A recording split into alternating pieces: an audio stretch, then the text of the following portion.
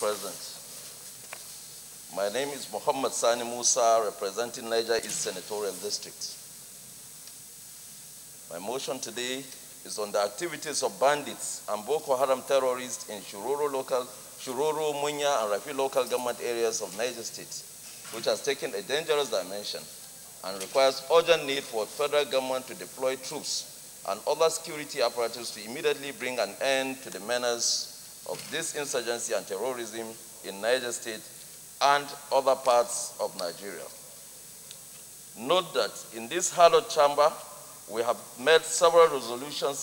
set up ad hoc committee on security, and declared every support at bringing an end to the persistent insecurity in our nation.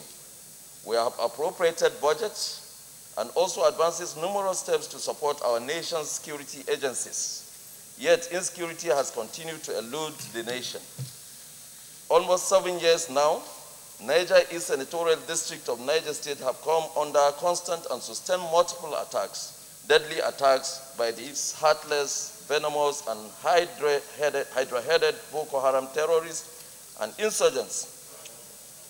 who are always heavily armed with assorted, sophisticated, and dangerous weapons, unleashing their horror on our innocent populace. Further note that the negative effect of atrocities committed by these heartless monsters in the period under review include, among others,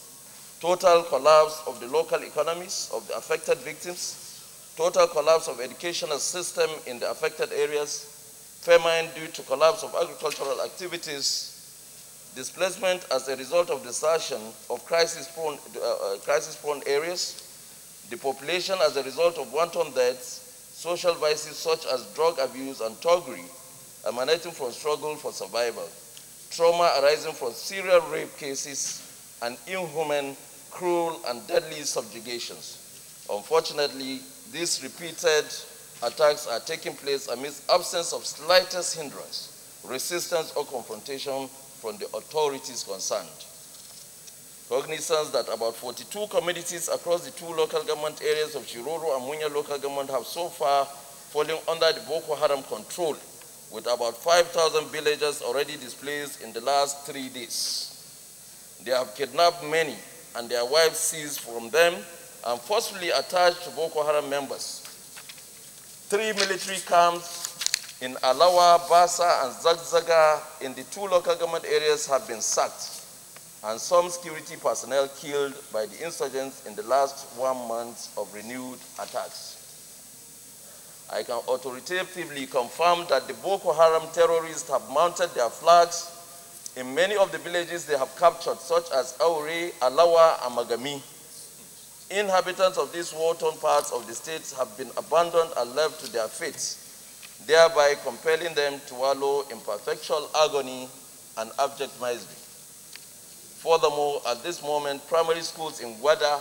Kuta, Pandogari, and Mina have hurriedly been turned to IDP camps, following the sacking of nearly 5,600 villagers from their central homes in Shiroro, Rafi, and Munya local government areas in the last few weeks by bandits who raided the towns and villages. And what this means is that if they can launch attacks without hindrance in Niger East Senatorial District, then I don't see how Abuja can be said to be safe anymore. Again, note, before the recent bandit stroke Kagara headquarters of Rafi local government, Madaka Gari, Maikujeri, Magami, Zanguru, Basa, Gusoro, Galadima, Kogo, and Koki villages were all attacked and taken over by these bandits, with casualties of more than 46 people killed. And between March 2021 to date, same terrorists have launched serial attacks on daily basis to adjoining villages of Alawa, Shakona, Chiri, Kwaki, Ajaitai, Gwasa, Bardendawaki, and Gamamia communities in Munya and Shiroro local government areas of Niger State, killing many innocent people, which also resulted to the loss of more than 25 gallant soldiers, mobile policemen, and other security personnel, while more than 16 civilians were killed, many others unaccounted, and leaving over 2,300 displaced, while over 1,500 are now sheltered at primary schools turned temporary camps at Erena, and Galadiman Kogo and Zumba primary schools. The number of persons said to have been killed by bandits in Niger State from January 2020 to date are over 475 people. Aware that the federal government had made frantic efforts in curbing the menace through various operations to tackle cases of terrorism, banditry, cattle rustling, and kidnapping across Nigeria, but yet the expected return of peace in our land is unattainable. And this called for a total review of the nation's security architecture as proposed in the report of the Senate Ad Hoc Committee on Security. Further aware that confirmed reports emanating from those affected areas of Alawa and Basa towns in Shiroro local government, Niger State indicated that the Joint Task Force stationed there have been withdrawn. However,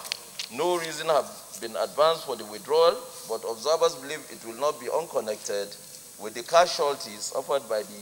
Joint Security Task Force during the last unfortunate invasion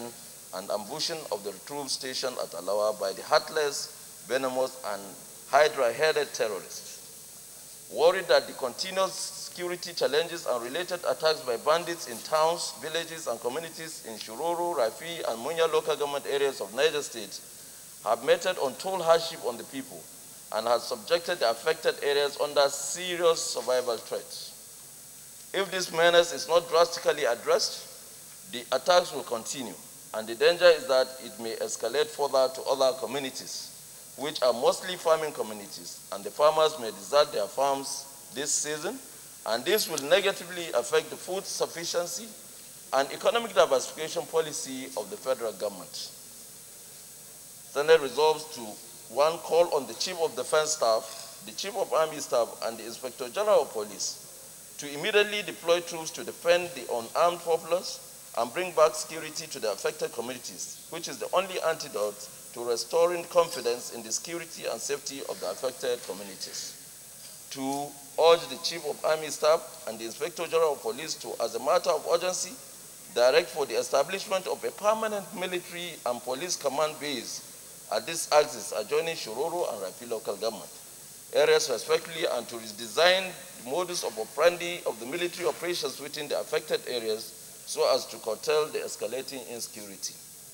3, direct the Ministry of Humanitarian Affairs and NEMA to, as a matter of national emergency, provide relief materials and medical support team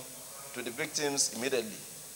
And finally, 4, call on the Senate to observe a minute's silence for all the victims of these callous acts of criminality. Thank you, Mr. President. Deputy Chief